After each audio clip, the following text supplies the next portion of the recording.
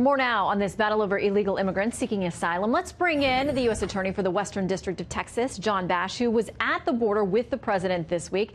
It's great to have you with us, John. Thanks for joining us.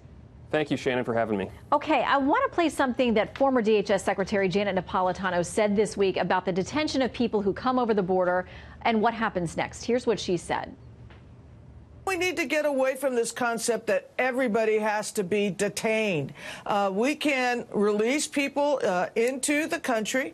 They can be required to wear an ankle bracelet. They can be required to report back periodically until such time as they get a return court date. Okay, so John, how does this work with asylum? Because we know the courts are so backlogged. There are a lot of people who may not get a hearing on asylum, for example, until 2021. So what's wrong with releasing them in the meantime? That's right, Shannon. There is an 800,000 case immigration backlog. People wait in this country for years. Let me give you the 30,000-foot view of what's wrong with our immigration system right now. It's not about legitimate people with legitimate asylum claims. Of all the people that show up at the border and make an asylum claim, only some 13% actually get that claim granted at the end of the day. The problem with the system is that if you show up at the border, make an asylum claim, you're very likely to get into the country and to be able to live and work here for years before your immigration hearing, even though you're not the kind of person that Congress has said can come into this country for asylum. And you mentioned, I think, at the top of the broadcast, the recent Ninth Circuit order. What that policy does is that the Ninth Circuit put back in place is try to end that incentive. It says if you're going to file an asylum claim, fine, but you have to wait outside the country while we adjudicate the claim.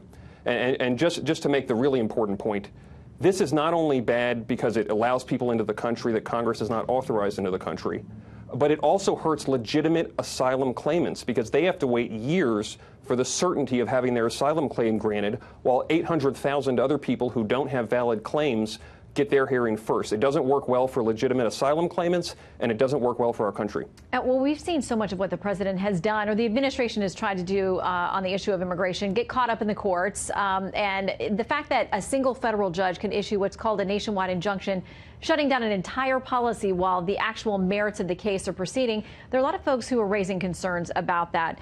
In an opinion piece in the Daily Caller by former GOP Congressman Bob Barr, he writes, fueled not only by the judiciary branch's longstanding lust for power, but now by the left's hatred for Donald Trump, judicial public policy activism threatens to engulf both the legislative and executive branches of our government. I mean, for any president, Republican or Democrat, how concerned are you about them trying to effectuate policies that a single federal judge, and there are hundreds of them, can actually stop for potentially years at a time? Well, this has been a growing problem over the years, and it affected the Obama administration, too. You know, I was a constitutional lawyer before I took my current post. I argued Supreme Court cases for DOJ.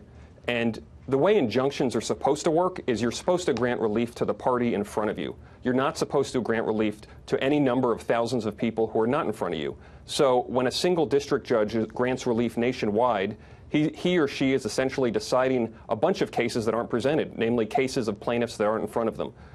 That also really hampers the development of the law. The Supreme Court tends to wait for cases after they've what's called percolated in the lower courts. A lot of judges have weighed in. But when one judge takes it upon himself or herself to issue an injunction nationwide, it halts that process, and it doesn't allow the Supreme Court to get the views of numerous courts before the case gets up to them. So it is definitely a big problem, and a lot of judges have noted it recently as well. Yeah. I mean, a single federal judge has a lot of power in scenarios like this. All right, U.S. Attorney for the Western District of Texas, John Bash, thanks for joining us tonight. Thank you for having me.